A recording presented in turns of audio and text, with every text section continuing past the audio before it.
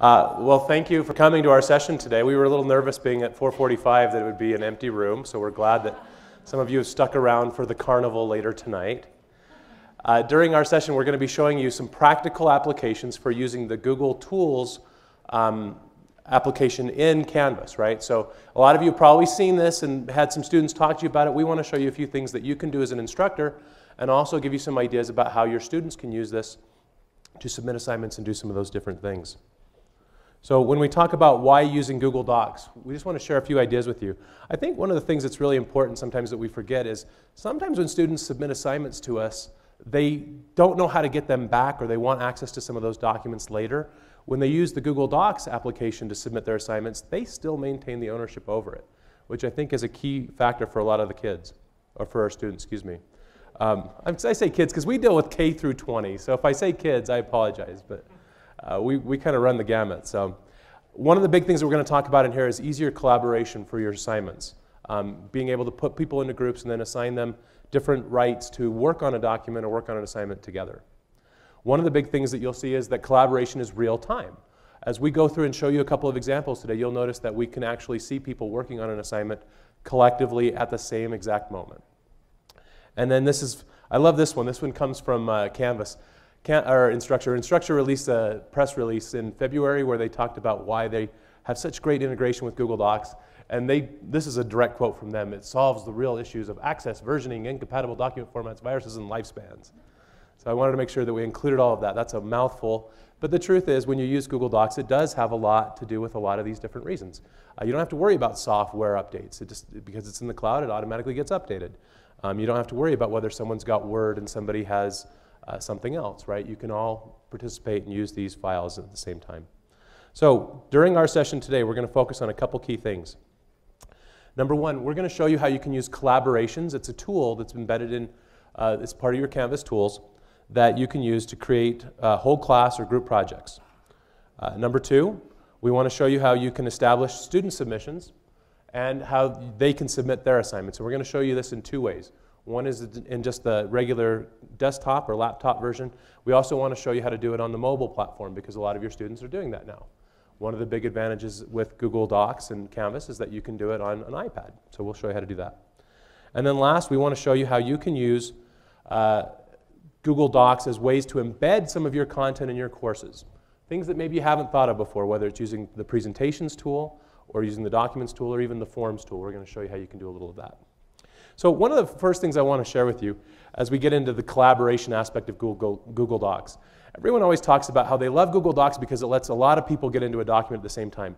Some of you maybe haven't ever played with this before, and I wanted to show you a little video clip that illustrates collaborating in Google Docs. I'm going to take you on a journey for just a moment, if you will. One of the key things in a lot of our lives is getting married.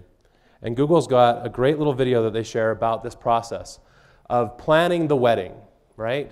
We know, those of us who have gone down the aisle, that I know I didn't matter as far as the wedding. I just had to show up, right?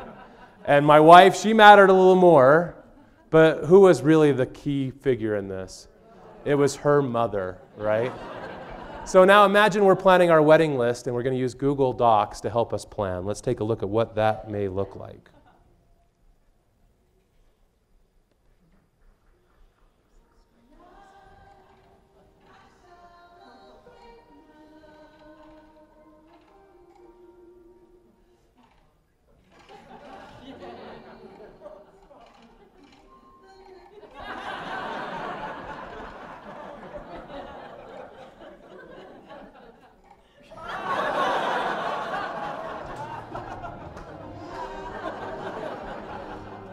Is that just mean? I'm sorry. Is that just mean? But it's a big deal, right? I mean, we can see one of the key factors here in using Google Docs as part of integrations is the ability to have multiple people part of a document. Sometimes you want to kick some people out, right? So mom got the boot in that one. Well, let's show you the first way that we're going to do this. One of the tools that you have access to in your set of tools is found kind of on the side. It depends on where you organize it, but it's the collaborations tool. And I'm actually in there right now. You can kind of see what I've got. So when I go into the collaborations tool, this allows you to set up collaborations either using Etherpad or using Google Docs. Just kind of curious, how many of you have done this before with classes? So about a third of you have done this. For those of you who have never done this, I wanted to show you the process so you can see kind of how it works and give you a couple of ideas about how you might use this. So one of the things here, as I kind of come in, if you've never done this before, the teacher has the ability or the instructor has the ability to set these up, but also important is your students have the ability to set up these kind of collaborations. So if they want to work on a small group project, they can jump in and they can work on this. So what are some of the ways we might use something like this? Well, one of the things that we see is when you have all the students, you can do a whole class activity where you get all the students involved in maybe like a class glossary or a definition of terms. So rather than you just providing all of that information, you can leave it as an open document where you could have a lot of people involved. To get started, look how easy it is. We just click on the big Start a New Collaboration button, and it asks you whether you want to use Etherpad, or if I drop this down, whether I want to use Google Docs. Okay? I select Google Docs. I come down and I name the document. So I'm just going to buzz through this really quick, so we'll just call this one our test. Now I have all the students in my class, and I can assign them individually, or if I've already established groups in my class, so maybe small group projects that students are working on, I can click on the Groups tab, and you can see that I have my groups already established. Groups is just another area in Canvas that you can set up where you can assign students to individual groups. So very quickly I can grab a group of students, or again, I can just grab individuals and put them into this collaboration. So once I get all of that done, I just come down and click Start Collaboration. Now, what my students will see is the same process that you're seeing right here. Immediately, Canvas goes out and launches Google Docs. It immediately launches it in a new window. So any of these people that I've added to this, now I'm not going to play with this one per se. I've already got one kind of set up so we can show you a practical example. Here's my class glossary, okay? And you can see that I've got just some questions that I want my students to either define or share examples to illustrate the concepts. Well, look right here, you'll notice that up at the top of my screen, I actually have 2 of my students that are already in here, don't I? If you're new to Google Docs, you may have not seen this before, but you can see a couple of icons, kind of a Lego figure and the letter J. That represents students who are currently in this collaboration. So as they start working, you're going to actually see them contributing to our document, okay? I'm putting them on the spot, so we'll see how it goes. But as you get people involved, yeah, they're working on iPads on the wireless, but you can see this is how we can put the students into a small group collaboration. Very quickly, they can start contributing their content, okay? The content doesn't disappear. Yeah, he's getting booted. That's the student who's not playing by the rules. Yeah. So this is where you get a little nervous when you post these things on a big screen and have you show it. So we're going to leave that now. Oh. Okay. But that collaboration lives right here in my Google Drive. The way that my students get notified that I've invited them to be part of a collaboration, it depends on a couple of factors. If they've set up their notifications, they'll get that in their notification stream, won't they? So they can find out about a new collaboration that they've been invited to. If they don't have collaborations set up on their notification stream, because they're using Google Docs, they'll get an email to their Gmail, right? Because that's tying into their Gmail. They'll get an email notification that says that they've been invited to a collaboration. They click on it, and when they get into their Google Drive, it'll be part of the link that says shared with me. So it's not something that they created necessarily unless they were the one that did create it. It'll be part of the shared with me by someone else. So as they go through, they can very quickly go and participate in this. Now, one little thing that we need to be aware of, if the students want to submit this as an assignment, okay, so it's in the collaborations area right now, there's not really a good way to tie it from going from a collaboration over into the assignments. One thing that I've seen suggested, this was actually suggested by Canvas, let me just show you what it would look like. When students come back into the document, I'm going on a risk here, right, because I'm going back to the document. If they want to publish this so that they can share it in Canvas in the assignments tool, right, where they can paste or they can type, it's very easy to get a URL for this assignment. They just have to come underneath the file, and if they go into share, you'll see that it gives them a link. So that's just a copy and a paste back into the assignments tool in Canvas, and then they've submitted that, right? So now I have access to it. One other little trick that I might show you, because sometimes these collaborations, we're never really sure who typed what. Have you ever seen that, where you've got 4 or 5 students working in a Google Doc and you're not really sure how each of them contributed to this document? One fun, quick way that you can see this, okay, let me just close that window real fast. Oh, I didn't mean to close it all the way out, but if I come back into it here, there it is. If I come back into it and I want to see who participated, how each of my students in class participated, if I just come underneath the File menu, I can click on See Revision History, and you notice that it puts up the icons of which student typed what. So if I click at 453, I can see which students were typing what parts. It highlights it in the color. We're not seeing it completely because my screen's a little compacted, but that's how it works. So when students contribute to a Google document, everything that they type gets logged as part of the document. So I can quickly go in and see if I need that for some of my management or some of my assessment, I can find out what contributions each individual student made. So the collaborations tool, it's a great tool, very easy to set up, and it really ties in well. One thing I might show you just lastly, and then I'm going to turn it over to Mindy for a second. If you want to delete a collaboration in here, when you go over to click the delete option, it gives you the option to delete it from Canvas or also from Google Docs. So you can remove the whole thing, meaning that you've submitted it, it's all done, you don't need to have access to this anymore, and you want to delete it both from the Canvas environment and also from the individual students' Google Drive account. So it's just one of those things that you can completely wipe it. Yeah, a couple quick questions. Can the students do it? The students, can they go in and do this delete also from Google Docs? They can. They have the same rights that I have. So those are some things that we kind of have to work through, right? But yeah, they can.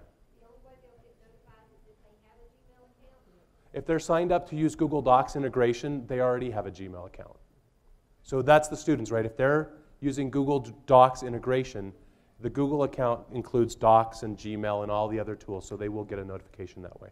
Yeah? Our university has a Google Apps account. Uh-huh. The way to log into that, they have to use their email ID, for example. How does that integrate? Same tie-in. So even though it's using a different email address, it's not gmail.com, it's your university's email address, it still ties into the same system. Okay? So it works the same way. Okay, let's hold off on questions for just a minute. We have a few minutes at the end of our session where we can answer a few more questions. I'm going to turn it over to Mindy for a few minutes now. She's going to go in and share with you how you can set up this Google Docs for submissions and also show you how to do that. All right. So I think I might answer some of those questions. First of all, how do you integrate Google Docs? From the settings, you have, oh, I can't. There we go. You have this option to authorize Google Docs, authorize other services. So this is just in your personal settings. Your students will have this option as well. And if they click on Google Docs, it's just going to walk them through that process. They have to sign in using their Gmail or their school approved account. And it will ask them, just walk them through authorizing it. It's very easy to do. Once that's done, in order to have your students submit via Google Docs, you have to make sure that that's turned on in your assignment. And the way you do that... Switch back to I am, yeah, I'm in Chrome. Okay. When you've created an assignment, and I'm just going to go in here to edit it quick. And has anybody else noticed this, that the smaller the font, the more powerful the tool in Canvas? Has anybody else noticed that? Okay, so yeah, usually you see that, you know, advanced options, and it's that little teeny tiny blue font. Just if you see that, click it. Like, just click on that to see what you can do. Okay, so you do have to make sure that you allow file uploads.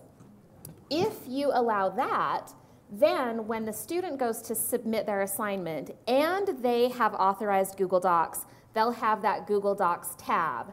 And what that looks like for the student, let me just grab the student view now so you can see from the student point of view.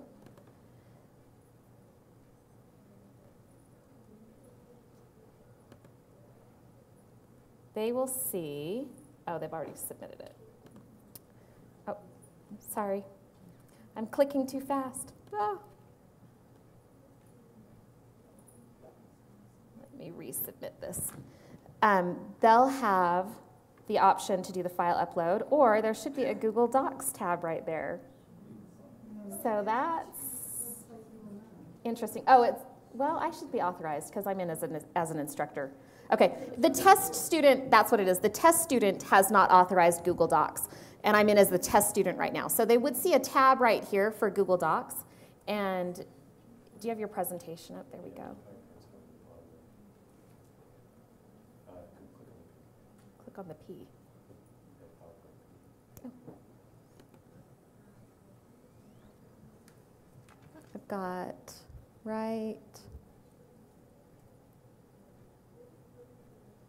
Okay, so that's the instructor authorizes that. Then the student sees a drop-down list of all of their Google Docs, and they just select the one that they want to submit. And then things get really cool in Canvas when you go to the speed grader, because it just is there. So the student can, oh my gosh, seriously? It's the end of the day, right? Is that why this is happening?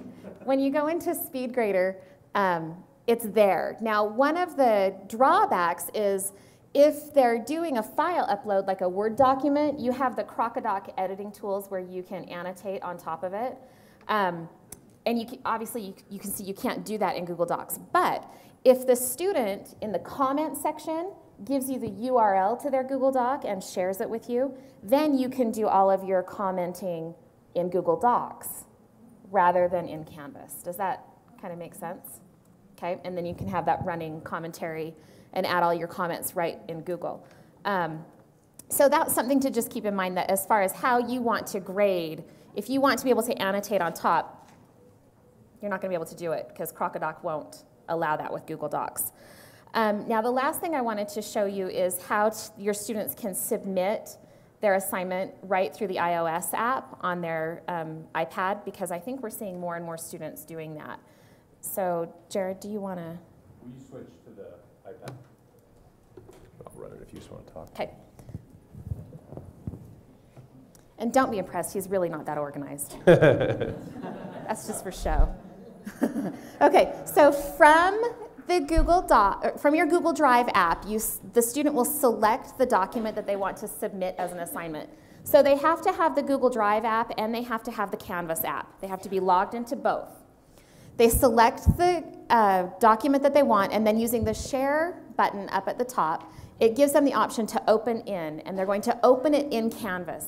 This to me is amazing. Has anybody had their students do this? This is so cool.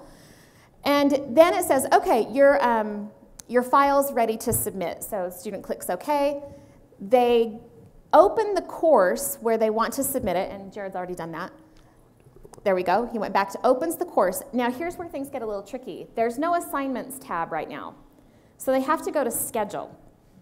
When they go to schedule, they see a list of their upcoming assignments. They select the assignment that they want to submit the document for, and then select submit. And that's it. They can swipe through if it's a multiple page document, select the one they want, and submit it. And they're done, right from their iPad. Is that cool? That's so cool. Okay, so to recap, if you want your students to be able to submit assignments with Google Docs, they have to authorize Google Docs from the settings page. You as the instructor have to allow file uploads. And then your students will be able to just submit seamlessly right through Google Docs. In the SpeedGrader, you won't be able to annotate over top of the Google Doc, but if they share the URL with you and if they share the document with you, you can do all of your annotating, your commenting, your correcting in Google Docs. And like Jared said, you could even do this for a group assignment and keep track of who's doing what with the revision history. And then it's pretty easy for your students to also submit assignments via the iOS app. And hold your questions, because I know we're getting short on time, and we'll answer questions at the end, because Jared's got one more thing that he wants to show you, and then we can answer questions. Right. Okay, so it's back to Jared. Thanks. Will you switch back to the desktop now? Thank you. So a lot of us, when we look at our Canvas courses, we probably use something like this. I've got this course set up where it's the syllabus with the assignments view. And traditionally, a lot of us have just kind of put in some text, right? copy and pasted some text in there or done something like this, just so that we can have a little bit of information about the course, and then we give more information if they want to click through our Word doc or whatever it is that we want them to see as the syllabus. Well, a friend of mine in Park City School District, right here in this district, he was sharing with me an idea that they use for their classes. What they've done is they've gone through and they've created kind of like a presentation in Google Docs. So it's a PowerPoint version of a syllabus. And they put it in here, and here's why he says he does this. Rather than having to update every course every semester, he can just make the changes in here periodically from time to time when he needs to, and take that and update it in the Canvas course. Rather than having to upload it each semester and then put it into the page where he wants it, he can just do it one time, and then he can put that into each Canvas course in just a matter of one click. Let's show you how this works. So this is just like you see here, it's kind of a course information document. There's one little trick that you have to do in order to get this into Canvas. You need to be able to get some embed code, right? You need to get the HTML code for this so that you can paste it into the rich text editor. It's very easy to get though. I'll just show you how it works. When you go into a presentation, this is for pretty much any of the file types. Got a doc, Excel spreadsheet, or a presentation. When you go under the file menu, about halfway, 2/3 of the way down, you'll see a publish to the web option. And in here, you have to start the publishing, okay? It says, are you sure you want to publish this? Yeah, I want to publish this. Look what it gives you once you do the publish. You get your embed code, okay? So nothing terribly fancy there. I just have to copy it. I don't really have to know everything that it means. I just know that it's going to let me put it in my Canvas course. So I copy that code. Gives you a few options here of different settings you can change on there. Now I'll come back to my Canvas course, and I'll just get into the edit mode. Now, if I paste that into the rich text editor right now, it just pastes the code, right? It doesn't really embed that as part of the document. So the one last thing that you need to see is this button up here that says Switch Views. Yeah, small font, big purpose, right? So click on Switch Views, and then I paste that in. Now, you can customize this if you need to. Let's just show you what I mean when I say that. I'm going to hit Update Syllabus for just a second, and you'll see sometimes it takes a second for me to update it, but notice it's too big, right? I want it to fill the screen, not go past the screen. So I'll just go back into edit mode. And one little trick that I like here is instead of having it with a width, so the widths are always in pixels. I hope I'm not talking too tech here. But instead of putting in a number of pixels, I just put in a percent. So I just say be 100%. So it's just going to fill the space. Whatever you have, that's what it's going to fill. And now I update my syllabus, and you can see that it refreshes and it makes it a lot nicer. Okay? It's still a little too tall, maybe. I could make it a little smaller, but you can see that I can go in and change any of those numbers, and I can embed that PowerPoint or that presentation right into my Canvas document. So that's an easy way to put that on a syllabus page if that's what you want. A very fast updates. Another way that we've used this, I'll just share one more quick option for you. I don't know how many of you are currently using Google Forms. Anyone out there using Google Forms? Yeah, love Google Forms. Very easy to get those into your Canvas page too. So if I just edit a page and switch views here, okay, same kind of concept. So here's a little Google form, okay. One of the ones that we use is a credit request form where we work. We have people that have to submit different credit request options to us. So if I come in here and I want to get this form to use, you can see that one of the options in here is the same embed code. So I just click embed, gives me the iframe code, and now I can take that and I can put that into Canvas on a page. Okay, same kind of concept. Again, instead of having it be a set width, I can come in here and make that 100%. And when I save that, you'll see what it does. It will take and put that form, it'll put that form right onto that page. Some of the reasons why we like putting, sometimes I just have to refresh this. Let's see, if I just do a little refresh, it'll come back up. But some of the reasons why we like this is I like getting that data into Google, because then there's a few other things that I can do with it very quickly, whether it's just take a quick snapshot of the data, I can see some graphs of the data. A lot of little things that I can do. I know you can do some of that stuff also in Canvas, but part of me really likes that Google environment because I'm more familiar with it, been using it a long time. So that's putting a Google form very quickly into a Canvas course. You know, the big trick, like you just saw, it's all about embed code, right? It's iframe code, it always looks the same, and then when you take it into Canvas, you just have to use that switch views option so that you can embed that into your page. And it works great, very easy to update and very easy to put into your class however you need to. We're in the last 5 minutes. I know a lot of you have been wanting to ask some questions, so if you have a question, let's have that now. We appreciate you listening and waiting on those questions. So this is a really good question. We were playing around with this in the office. One of the things that you notice when you go into this publish option here, it actually has, in a lot of the documents, it actually has something that says save new changes and publish automatically. But one of the things that we noticed was there's quite a delay. You know, if you go in and you've got two students working in a published document that's collaborative, that every time you refresh, you don't always see those changes immediately. So that's the kind of thing that, and I don't know how long that delay lasts, but I noticed that for about 30 minutes while we were working on this process, we only got a couple of updates. I would suggest if you're trying to get those real-time collaborations, rather than publishing the document in and getting the code and all of that and putting it in here, you might look to use the collaborations tool because that happens automatically. You saw it live here, right? How fast that was happening. I think you're asking, Sir. like, if you change your syllabus or Yeah. if you change that document, do you have to republish it? I mean, if it syncs eventually, that's one thing, but if I want Yeah. those changes to appear right away, I would want to re-get that embed code. That's correct. It'd be faster just to re-embed it on the page versus waiting for it to automatically publish because it doesn't seem to happen very quickly. Sir, you had a question? The Google form. Yeah. Respond. Yeah. The results go directly to Google. The results go into a spreadsheet that we found in Google Drive. You have access to all of the data.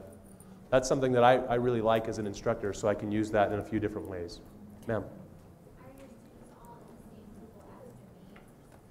So the way that Google Apps works, if your school adopts it, your university, or if you're a K-12 teacher, everyone typically gets into the same domain. Some will set it up where students and teachers are on different ones.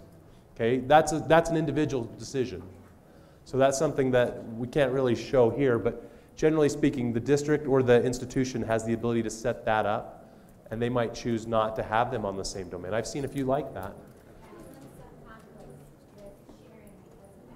Correct. Yeah, you might run into some conflicts if they're in different domains. Now, generally, that's not a Canvas problem. It's the Google problem, right? Because they're saying sometimes a district or a university will say, we can only accept submissions that have the same domain, and you're on a different domain than the students or something like that. So that can cause problems at times. Okay, we've got 1 minute, one question. Okay, have fun at the carnival. Oh, and Katie, is it right? Yeah. Katie, who introduced us, is going to be in the dunking tank. So There's your big moment.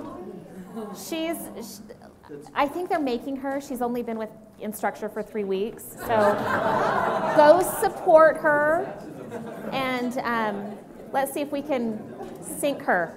Thanks so much Thanks for for coming, everybody.